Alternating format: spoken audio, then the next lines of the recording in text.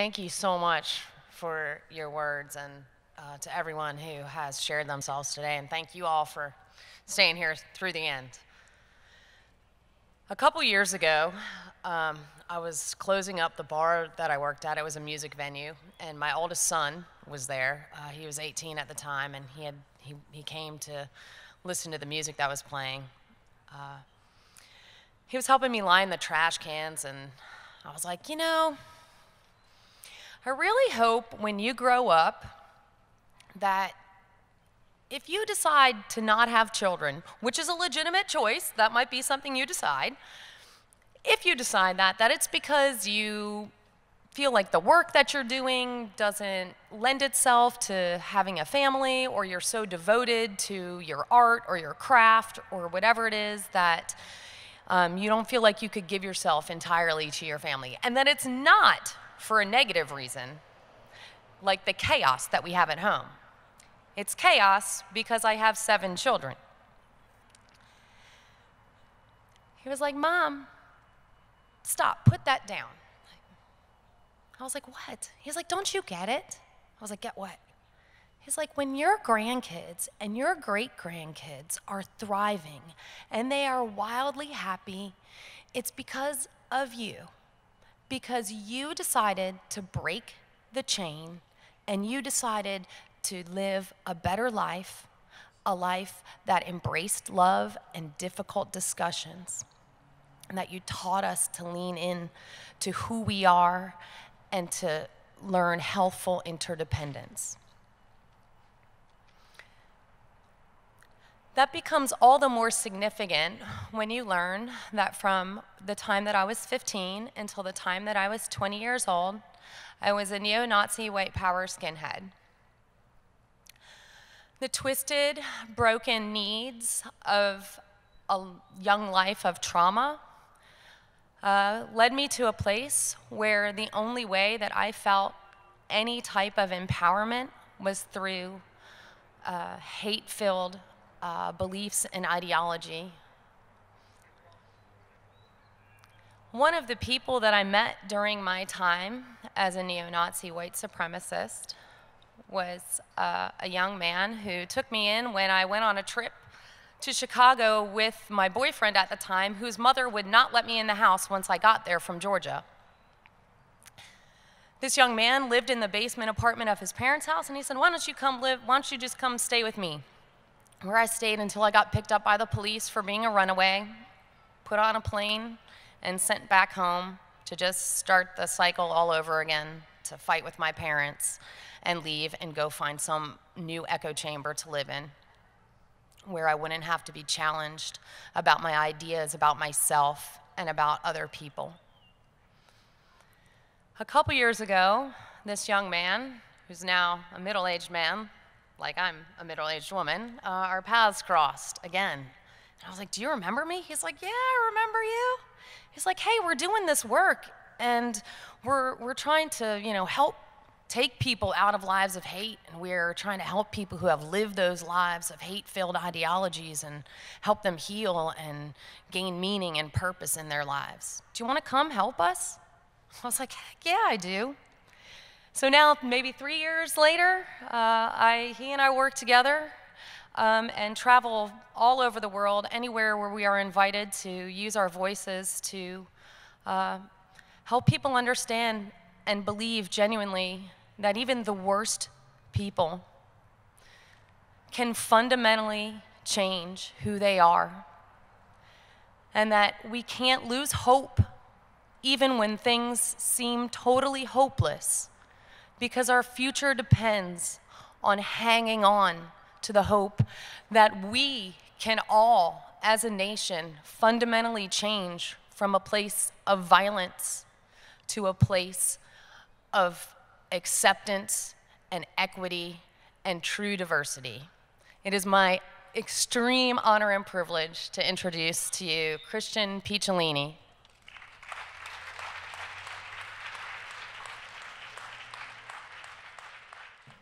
Thank you, Pierce, and everybody else on the Listen First team, and thank you to you for coming and sitting through a full day where it's 20 degrees warmer in the sun and you've decided to sit here. And I also want to thank the people who chose not to come today, because I know that they're using their tools in other ways to get to the same place that we want to get to. And even though we don't have exact recipes on how to fix things, we're all committed in bringing equity not only to this community, but to our country. And I'd like to thank them for that. I want to start by quoting one of my favorite songs, because I don't think that the lyrics have ever been more true. Maybe you'll recognize it, and maybe you won't. Come gather around people wherever you roam, and admit that the waters around us have grown, and accept it that soon we'll be drenched to the bone. And if our time to us is worth saving, then we better start swimming, or we'll sink like a stone, for the times they are a-changin'. I know a little bit about change. 30 years ago, I went from a normal teenage 14-year-old to one of America's first neo-Nazi skinheads, where I spent 8 years of my life, almost every one of my formative years, dealing with my own self-loathing by projecting that pain onto other people so that I could selfishly not deal with it myself. I've since left. It's been 23 years since I've denounced my racism and have been working to pull people out of the same movement that I helped build 30 years ago. And I'm only able to do this work because when I look at people who say ugly things and do ugly things, I can see the broken child in them. I can see the broken 14-year-old that I was. And I understand that if we want to help people disengage from hate and get to the same place where we live, that we need to treat the child and not the monster.